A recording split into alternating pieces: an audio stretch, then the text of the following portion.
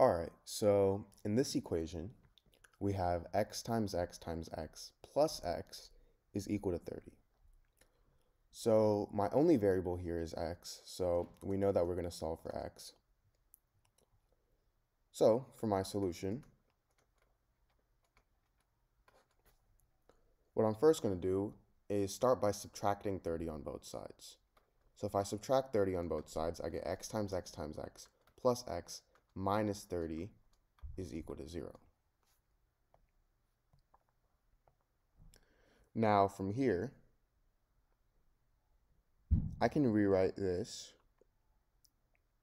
as x to the power of 3 plus x minus 30 is equal to 0, because x times x times x is the same thing as x to the power of 3.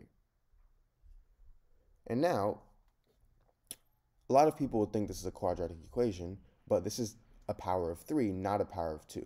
Meaning we can't use the quadratic formula to solve this equation, or we can't simply use the normal method of factoring.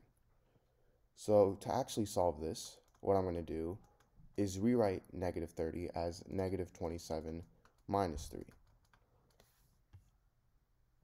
And the reason I did this is because 27 is the same thing as 3 to the power of 3.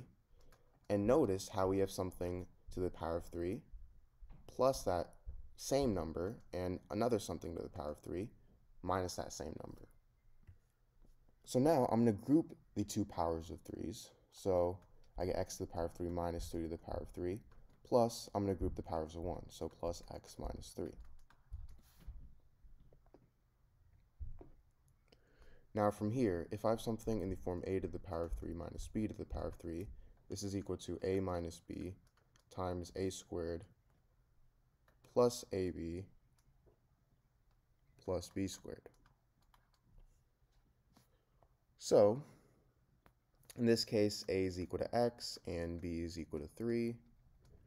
So I get x minus 3 times x squared plus 3x plus 3 squared, which is 9, plus I have my x minus 3 at the end,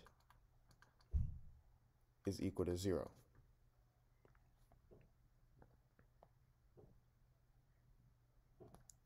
Now from here, notice how both of these terms have x minus 3 in them. So what I'm going to do is factor out x minus 3. So I get x minus 3 times x squared plus 3x plus 9 plus 1 is equal to 0.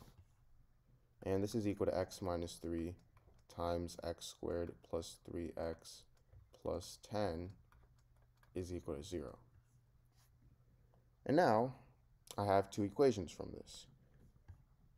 I get x minus 3 is equal to 0 and x squared plus 3x plus 10 is equal to 0.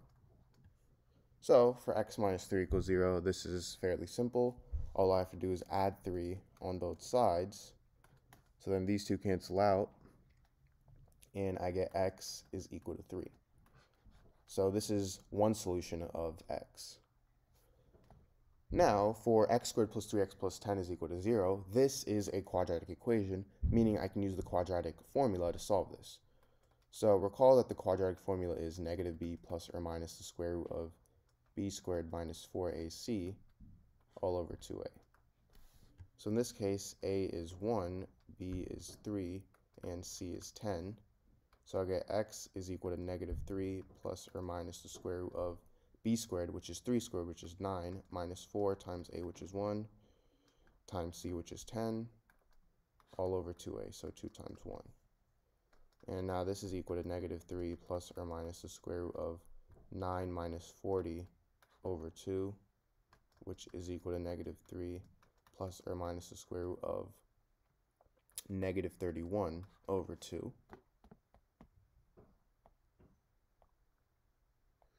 And negative 31 is the same thing, the square root of negative 31 is the same thing as the square root of 31 times the square root of negative 1. And if you guys already know, the square root of negative 1 is equal to the imaginary number I. So I get negative 3 plus or minus the square root of 31i over 2. And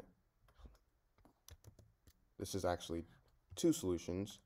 X is equal to negative 3 plus the square root of 31i over 2, and x is equal to negative 3 minus the square root of 31i over 2.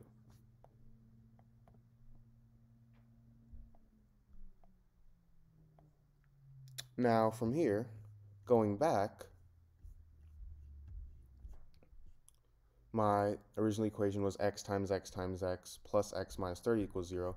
Well, these two are complex solutions, so we can't really check them, and they are not actual solutions. But what we can check is 3. So if we plug in 3, we get 3 times 3 times 3 plus 3 is equal to 30, which turns into 27 plus 3 is equal to 30, and I get 30 is equal to 30.